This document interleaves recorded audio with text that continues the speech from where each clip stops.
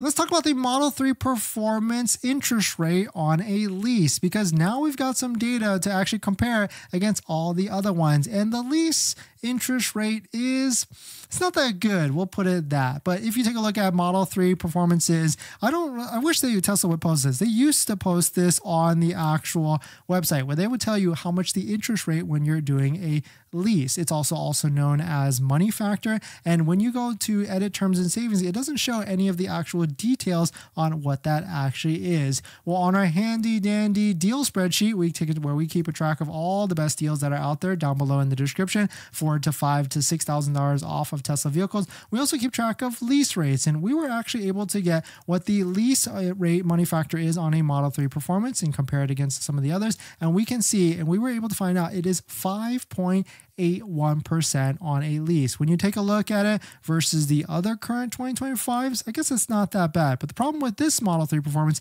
it's a 2024. There are no 2024s. And the other problem with that is Model 3 long range all-wheel drive for 2024s, you can get low interest rates as low as 1.91%. So it's way more favorable for sure if you're looking to get a 2024. That's really the deal that you need to be looking out for if you're looking to be leasing. I would say try and find a 2024 all-wheel drive long range and try and get one with a demo discount or not a demo discount, because demos can't be leased, and just get an inventory discount where you can get $5,000 off, because that's really where you're going to save the most and be a really low lease payment. But definitely some pretty interesting stuff. Let us know what your thoughts on it. Let us know what you're thinking. I'm kind of playing with the idea of leasing a Model 3 performance, but I guess that sometimes it might make more sense to just pay for it and finance it, because if the 0% gets extended to 72 months, then certainly it would be a better deal for sure.